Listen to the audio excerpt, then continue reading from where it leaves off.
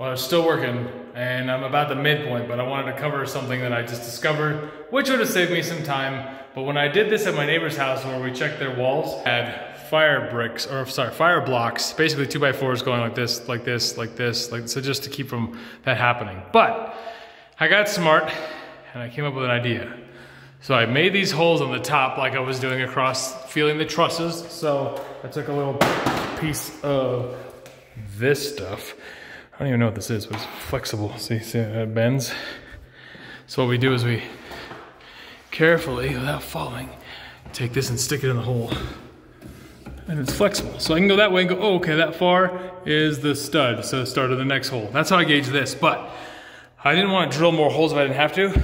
So I took this, which is a heavy carabiner kind of thing. I tied it to the only cord I could find, because half my garage is in the yard, but I tied it to some, like a yarn kind of twine stuff.